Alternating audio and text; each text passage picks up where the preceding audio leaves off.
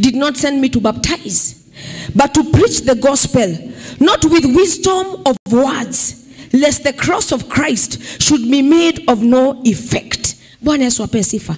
Again, this is Paul speaking. Anasema kwamba Kristo hakunituma batize hata kama alibatiza.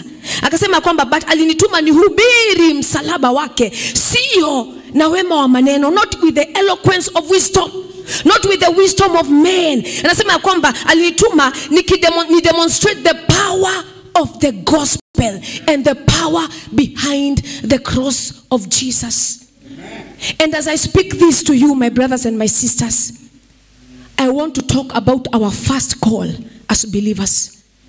Mwito wetu wa kwanza ni gani? What is our first call?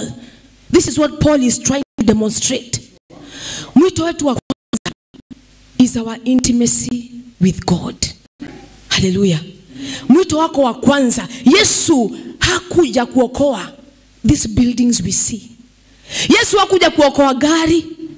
The Bible says he came to save man, that which was lost. Yesu alikuja aokoe nafsi za binadamu. Mungu ana haja na maisha yako wewe. God is more concerned about your soul, who you are. That is God's first priority.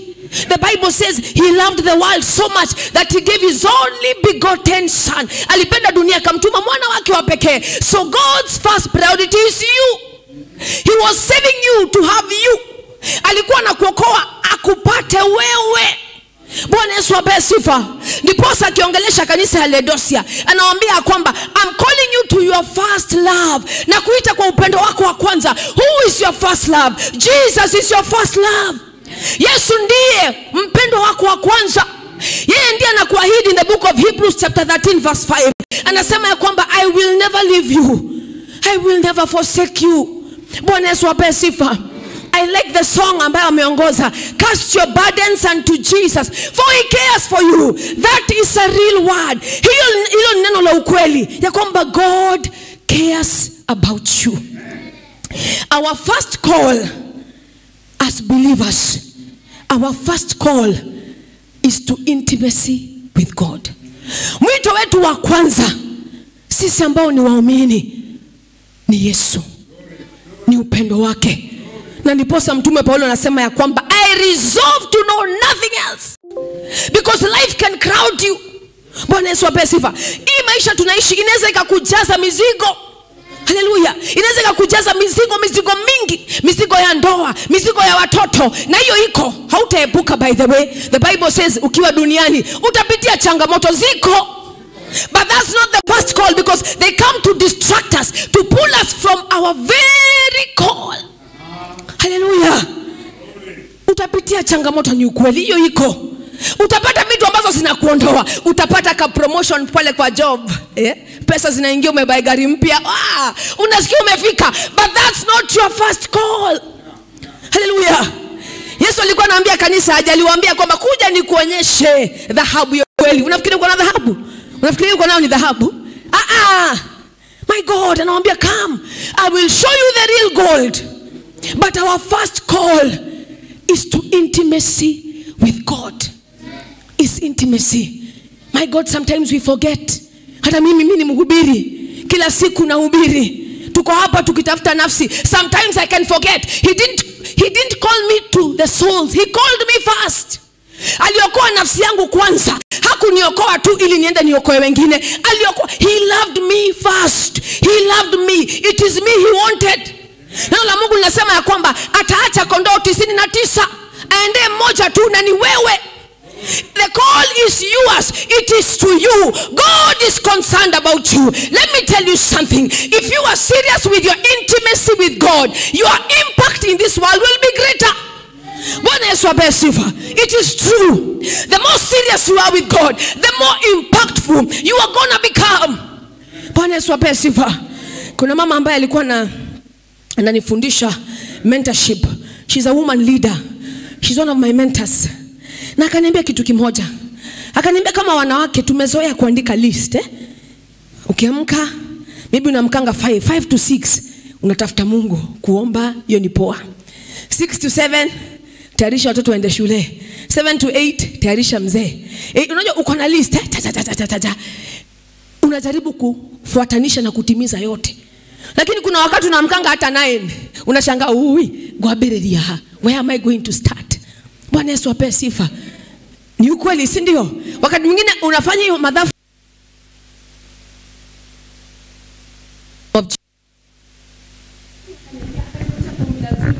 Thank you so much. Akanipatia formula, akaniambia the kingdom of God and his righteousness and everything else shall be added unto you. Akaniambia ile formula nakupatia sio. Akaniambia hivi, unapoingia kwa presence ya God, he will begin to sort you out. Atakwambia angalia mtoto wako hapa, angalia bwana yako hapa. Bwana Yesu ape sifa. That's how we go about in life. Praise the name of Jesus. When you are intimate with God, he will begin to show you things that you need to address that you didn't even know. Bwana Yesu ape sifa. Ndio, ukiwa pale tu yani unakuwa na uhusiano na Mungu, you're having your time with the Lord. Na anakuambia, hey, angalia mtoto wako hapa. He begins to sort you out in many ways that you didn't even know possible. Praise the mighty name of Jesus. Seek ye first the kingdom of God. Now, ninaongea haya mambo yote. Ninaongea juu ya intimacy with God. But there is something in particular I want to touch on. Because Paulo anasema ya kwamba, ninapomalizia, because I think I only have 9 more minutes. Anasema ya kwamba, I was determined not to know. Underline that word. No. I was determined not to know anything among you except Jesus Christ and him crucified. When we are talking about intimacy with God, there is an aspect we always forget. The knowing. Bwana Yesu ape sifa. That knowing part is very important. We know God through knowledge. Tunakuja kumjua Mungu kutokana na maarifa ya neno lake. That is why coming here on lunch, during lunch hours is very important. You grow in the knowledge of the word of God. Unapoenda Sunday kanisani, unasikia neno la Mungu. You know God through his word. Bwana Yesu ape sifa. Unamjua kutokana na neno lake. It's not a guessing game. Bwana Yesu ape sifa. We are not knowing him by guessing. Ako hivi, ako vile, hapana. He has given us his word. He has displayed himself to us through his word. Ndiposa Paulo anasema ya kwamba, I determined not to know. No. It's very important. Bwana Yesu ape sifa. Knowing, growing in the knowledge of the word of God. Paul anaombea kanisa ya Wakolosai in the book of Colossians chapter 1 verse 9. Anasema ya kwamba, I pray, mimi nawaombea, that you grow in understanding of the will of God, in all spiritual wisdom and knowledge. Is knowledge. Anawaambia, ninaomba muweze kuelewa kiuhakika maarifa. The knowledge of God. I want you to know God. The knowledge, precise, my God. I'm trying not to go into Greek, but precise knowledge of God. Because a lot of us say we know God, but we don't know him. You know God through his word.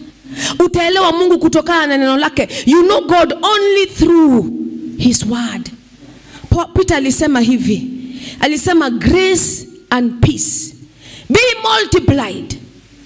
Kwani kama binadamu tunatafuta nini? Si ni amani? Amani na neema zaidi. Alisema grace and peace be multiplied to you through the knowledge of God and of his son Jesus Christ. Alisema in the book of John chapter 17 verse 3. Yesu akiombea kanisa akasema ya kwamba, may they know you and the one that you have sent, because that is eternal life. Please, I am living that concept. I know Bishop amesema ya kwamba nitazidi kuhubiri lunch hour, but that part, no, is very important. You have to know your Lord. Ni lazima umjue huyo Yesu wako. You have to know him. And not just know him on a shallow basis. Lazima umuelewe. He's calling you to know him in a deeper level. He's calling you to know him in a deeper way. Anakuita ukuje kumjua katika njia ambayo ni andani sana. Na Peter anatuambia aje, that as you grow in the knowledge of his son Jesus Christ, unapozidi katika maarifa ya kumjua huyu Yesu, what happens? Grace and peace is multiplied to you. Praise the name of Jesus. That is our call, to know him, to know him, to know him intimately. Sio kijuju. Let me tell you something. 1 hour in his presence is able to sort you out as compared to 1,000 years. Hivyo ndivyo David alisema afadhali siku moja in your very court, in your very presence, than 1,000 years away. Alikuwa anaelewa. He knew. And this is a man who rose to be a king. Huyu ni mtu ambaye inuka akawa mfalme. There is something these people knew. Hallelujah. And it is the knowledge of God and of his son, Jesus Christ. Hallelujah. Praise the mighty name of Jesus. I want us to pray. So sitazidi kutoka hapo, but I want us to get into prayer. If you can just be upstanding wherever you are. Nataka tuweze kuomba. Na hii ni it's an intimate prayer between you and God right now. I just want you to tell him, I want to know you more. Sioni kama nakujua Baba. Nataka kukujua zaidi. I want to grow. Yes. I want to grow deeper in the knowledge of who you are. I want to grow in your intimacy. I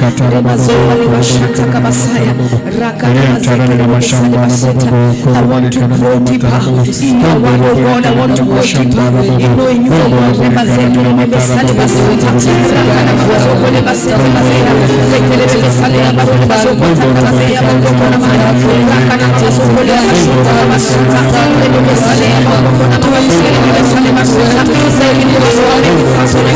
Jesus,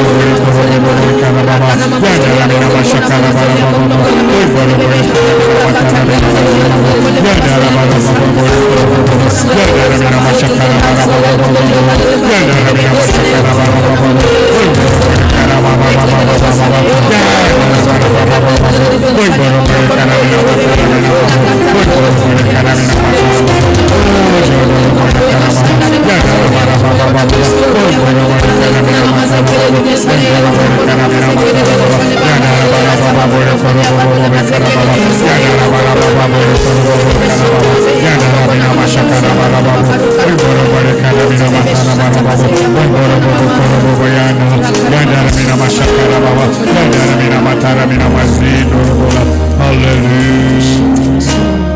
you, Jesus. And the Lord says, He went to the cross for you. Jesus. It was for you that Jesus died on the cross. Hallelujah. He was seeking after your soul. Ni nafsi yako alikuwa na haja nayo. Wewe ndio alikuwa na haja na yeye. It was you he had use for. It was you. It was for you that Jesus died on the cross. Yes. The Bible says you are the bride of Christ. Praise the mighty name of Jesus. Hallelujah. And the Lord is calling us to a place of intimacy. Yes, Lord. Mara mingi tunajipata ya kwamba tunaondolewa kutoka hapo pahali ambapo anasema come to me all you who labor and are heavy laden. Hallelujah. And I will give you rest. Jesus. Tumebeba mizigo za maisha, mizigo za mambo mingi, but Jesus is saying come to me. Are you burnt out? Yani umechoka, umebeba kabisa. Are you burnt out? Anasema come to me, come to me and I will give you rest. Anasema kwamba I'll teach you how to take a real rest. Yani nitakufunza kuchukua pumziko ya ukweli. Anasema ya kwamba yes, in life you may go through trials, lakini jipe moyo kama Yesu yeye ameshinda ulimwengu.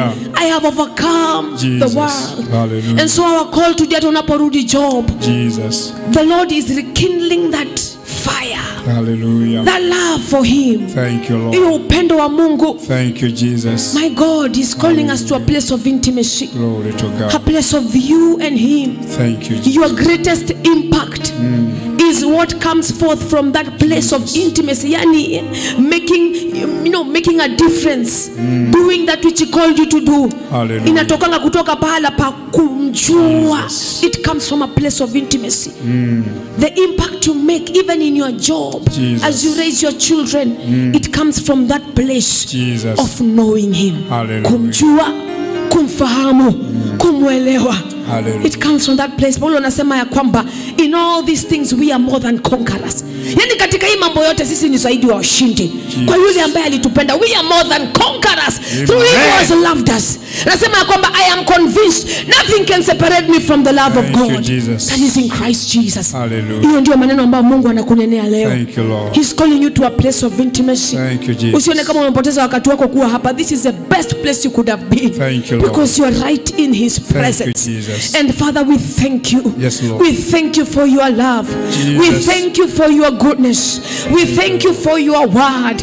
We thank you for your admonition that you are calling us to a place of intimacy with you. Jesus. That Lord, you are our first love. Jesus. Na Baba, ninaomba ya kwamba hilo neno ambalo limeingia katika mioyo ya watu wako, Hallelujah. may it bear good fruit, oh God. Jesus. May it bear a harvest in their lives.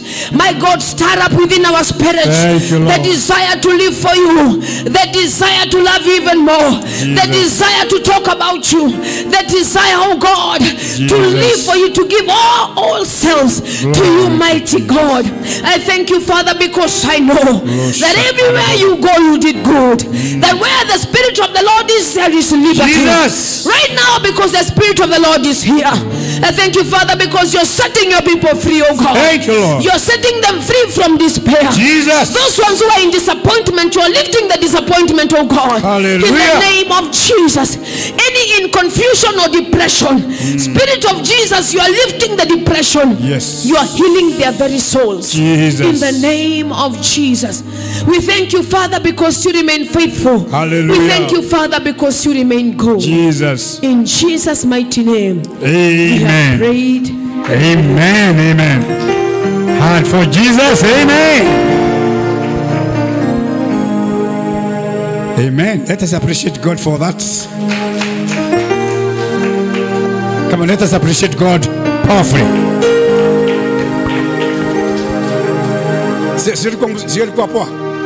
Can you please lift up our head toward Pastor Susan? Susan, that was good. May the Lord bless you and be hard for Jesus. Amen. I think, Susan, thank you very much, Susan. That was a very powerful word. All of us here, our first call is that intimacy with God. That's our first call. before you go to the people, that's our first call. That you have that intimacy with God. You have that relationship with God. And as we continue to know that, we are going to continue to make sure that that relationship with God will continue to flow in our life as Christians in Jesus' name. And then after that, is then now we can go down to the people. Just the way she has come with a very big team, we shall bring the work of evangelism, that area of Marang High School, that area. They are finishing at around 3. And we thank God because they have a burden for the kingdom. They have a burden for the lost souls. And that's why they are here for 1 week. So tomorrow, invite your friend. Come with your friend tomorrow in lunch hour. And then we continue hitting the road up to Friday in Jesus' name. Can we please appreciate God for that? Come on, let's appreciate God for that. Can we pray for offering? If you don't have, don't mind. You come with the offering tomorrow. Precious and loving Father, we thank you for speaking to us, using your servants, Evangelist Susan, that God, we need to continue having that intimacy, that relationship will continue. They even to know you more deeper, that we can know you more deeper through your word. Thank you, God, for all these men and women who came to this place because they want to know you more deeper through your word. Father, Lord, I pray that God will continue to put that hunger and thirst to our life. That God, we can continue having thirsty and hungry for you. That God, we can be able to continue enjoying more relationship with God. Thank you for giving this afternoon. As we go back to our commitment, our business, we declare that our life will never ever be the same again as we continue seeking you, seeking the kingdom of God, and we are going to enjoy your provision. This prayer we pray, believing and trusting in Jesus' name our Lord. Amen. I declare you are blessed. I declare you are lifted. I declare you are going more deeper to know the God through his word in Jesus' name. And the grace, the love of God, and the fellowship of the Holy Spirit be with us now and forevermore.